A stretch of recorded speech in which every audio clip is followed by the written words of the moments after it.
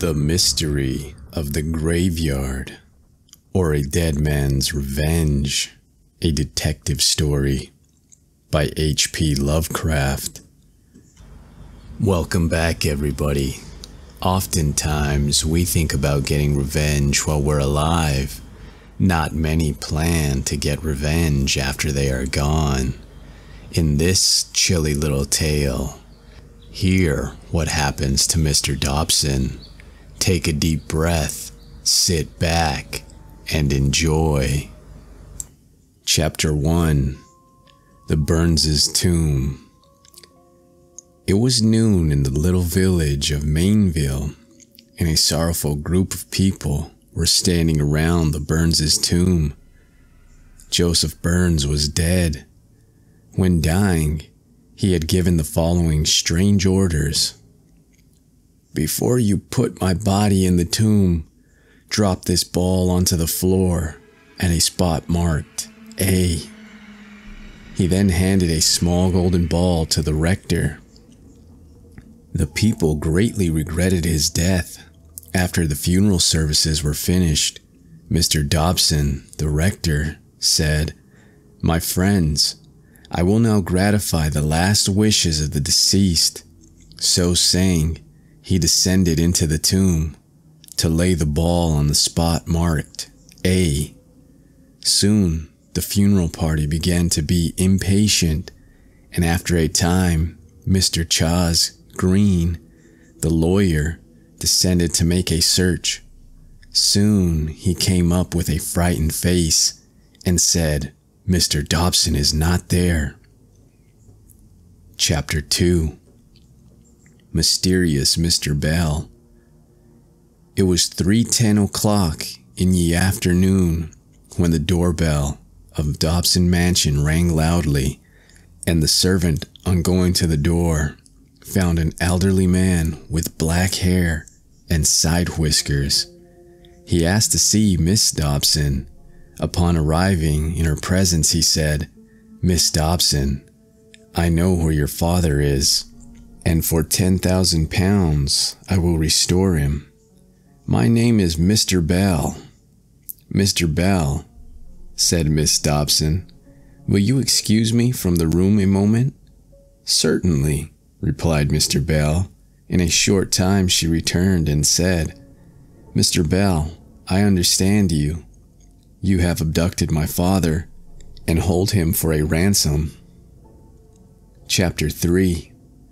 At the police station, it was 3:20 o'clock in the afternoon when the telephone bell at the North End police station rang furiously, and Gibson, the telephone man, inquired what was the matter. "Have found out about father's disappearance," a woman's voice said. "I'm Miss Dobson, and father has been abducted. Send King John." King John was a famous Western detective. Just then, a man rushed in and shouted, "Oh, terrors, come to the graveyard." Chapter 4. The West Window. Now let us return to the Dobson Mansion.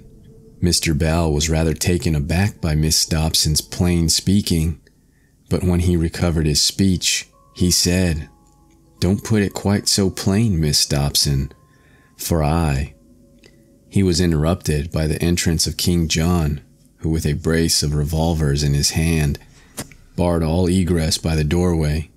But quicker than thought, Bell sprang to a west window and jumped. Chapter 5. The Secret of the Grave. Now let us return to the station house.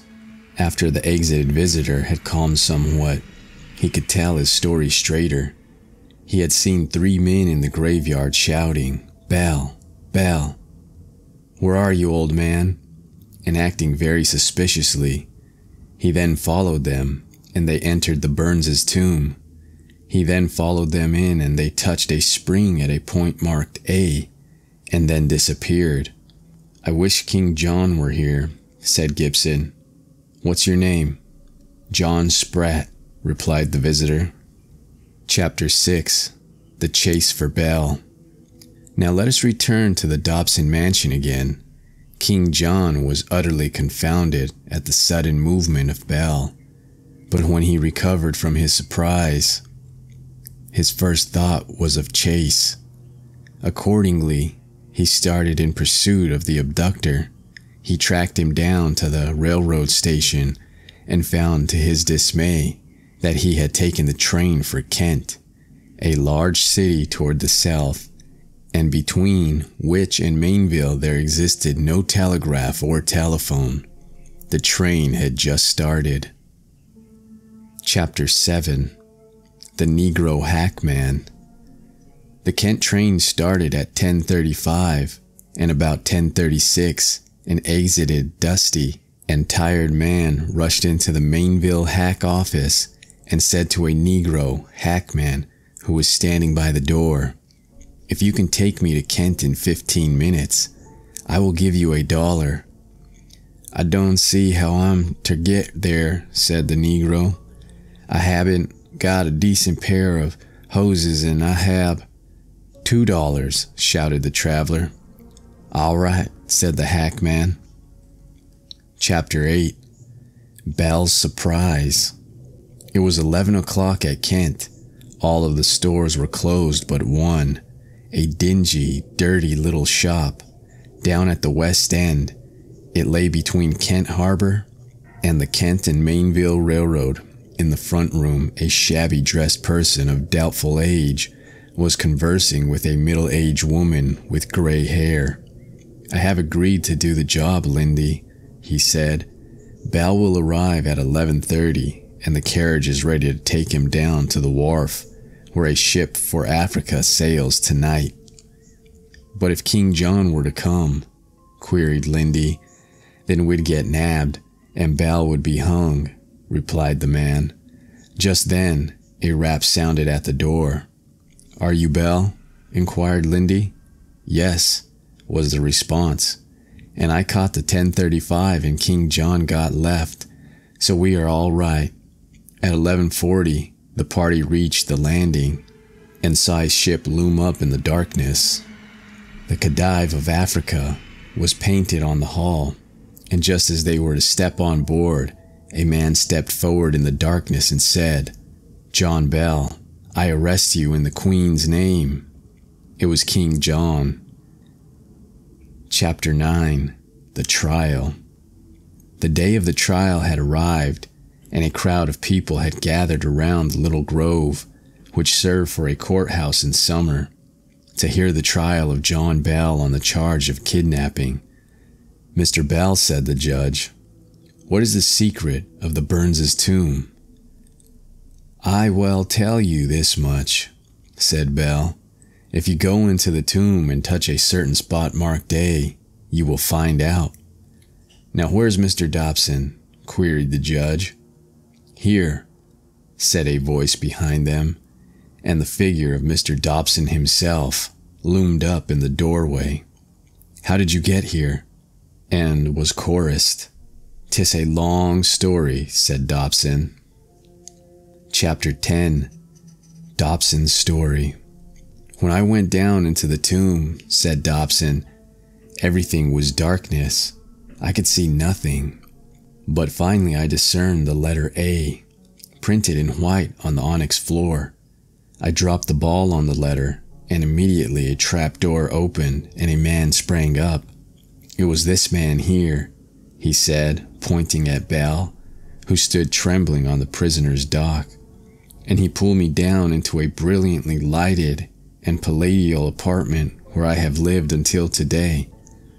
One day a young man rushed in and exclaimed, 'The secret is revealed,' and was gone. He did not see me. Once Bell left his key behind, and I took the impression in wax, and the next day was spent in filing keys to fit the lock.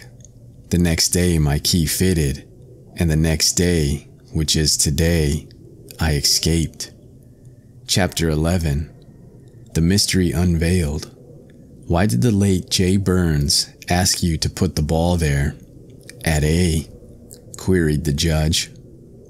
"To get me in trouble," replied Dobson. "He and Francis Burns, his brother, have plotted against me for years, and I knew not in what way they would harm me. Seize Francis Burns, yelled the judge. Chapter 12.